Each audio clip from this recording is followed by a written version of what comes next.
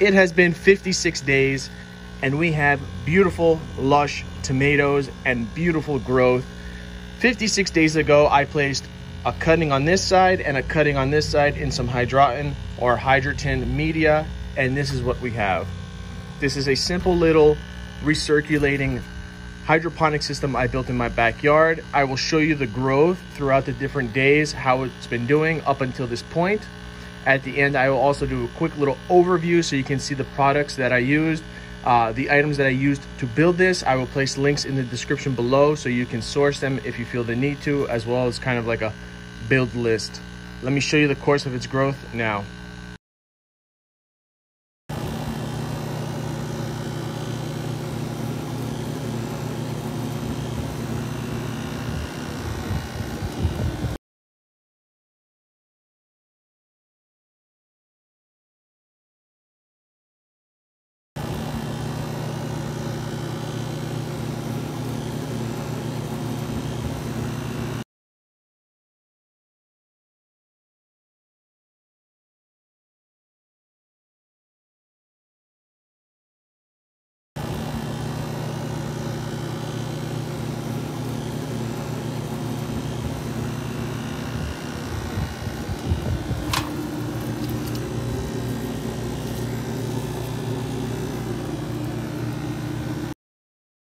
So there you have it. 56 days brings us here, and we got these beautiful tomatoes. We have some up in the front. We have those ripening up. There's little baby tomatoes everywhere. They're even hanging off the side of the container.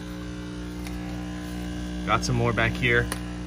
This could have been strung up or trellised. There's nothing wrong with that. I would probably recommend it at this point. You could probably attach some type of supports to the tote. This is a 27-gallon tote that I bought at Office Depot.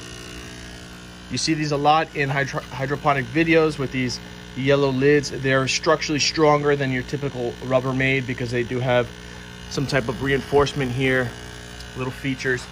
I did put 2 plants in here, one on this side, one on that side, and I want to say that the growth of both are just absolutely remarkable.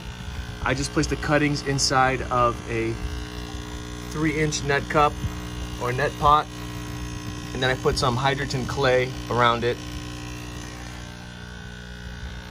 From there, I set up a recirculating type of system that runs 24 hours.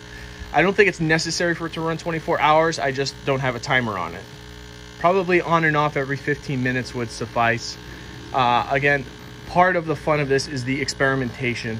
And that's what you get to do, and that's why I built this. And to show that you can produce fruit in such a short amount of time from cuttings in a hydroponic system. So after I put those plants there, I set up the feeding system, the feeding mechanism. And what I have is I have a small 15-watt pump down in the bottom. You can use a bigger pump, you can use a smaller pump. As long as it pumps the fluid up to the top, that's all that matters. The method in which you do it, you can set up PVC with 2 drilled out holes, or you can use drip tubing with drip emitters. That'd probably be best. You don't want to use anything that's too fine because that may get clogged. So back there, you can see the drip emitter top that brings it out to these little lines. If I had to do this again, I don't think I would have these little drip lines, and especially not coming around the back. I would have something very simple that comes from the middle right to the edge and just pours it on top of the media, on top of the roots. The same would go for the other side. I just worked with what I had, but you could literally just place these right over here and not use this type of collection tube, or you could just make the whole thing out of PVC. I used whatever I had on hand. Again, this isn't a tutorial. This is kind of for inspiration and motivation to build your setup. As you can hear, my pump is very noisy. There's no oxygenation, there's no aeration pump. That is actually just a normal magnetic drive pump, pond pump. I've just had it for years. So at this point, it's already making noise. I'm gonna show you the inside now so you can see what's going on. So normally I maintain the water level about here. Most deep water culture setups have the water all the way to the top or the bottom of the net cup. I don't have it like that. And the reason why is I think that leads to just the roots begin to rot in the hot water. And I think this method here allows the roots to get more oxygen, similar to a Dutch bucket or aeroponics type of setup. What you could do is you can drill a hole in the side so that when you're refilling this container, it doesn't fill up above the root line and drown the roots. I would recommend that. So here you can see the water drips from the top down onto the roots and down the roots. Some of the roots sit in the water, but remember, the whole thing is not underwater. It's just the end tip. Over here you can see the pump down here, which pumps right back up and sends it to the top.